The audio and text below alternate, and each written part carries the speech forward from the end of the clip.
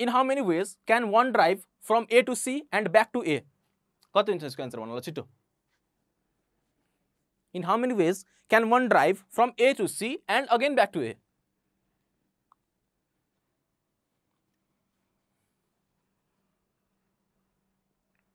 Y B त आउनै पर्छ, फर्किरहेछ भने वाइ बी आउनै पर्छ, उडेर आउन मिल्दैन है। बाटो यही छ, so you have to go through this path, यो स्टप भएर जानै पर्छ।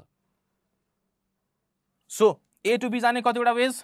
4 वेज हैन। बी टु सी जाने कतिवटा वेज? 7 वेज। अगेन सी देखि बी आउने कतिवटा वेज छ? अगेन त्यही 7 वेज नै छ नि हैन। त्यसपछि फेरि बी टु ए आउने कतिवटा वेज? 4 वेज। ठीक छ। ए टु बी जाने कतिवटा वेज? 4। त्यसपछि मिन्स मल्टिप्लाई 7।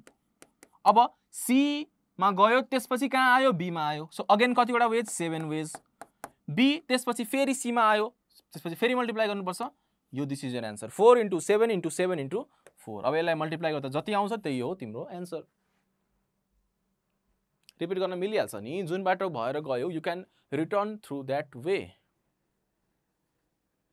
है। ल अब लास्ट क्वेसन यो, in how many ways can one drive from A to see and back to A without using the same road? अब कति हुन्छ भन त? जुन बाटो भएर गयो त्यो बाटो भएर फर्किन चाहिँ पाउँदैन। अब कति हुन्छ भन answer. In how many ways can one drive from A to see and back to A without using the same road? 4 × 7 × okay let's see है। ए टु बी जाने कतिवटा way? Again 4। Be to see जाने कतिवटा way? Again 7। अब के भन्दैछ? C to be फर्किनु पर्ने छ। अब उसँग कतिवटा चोइस छ?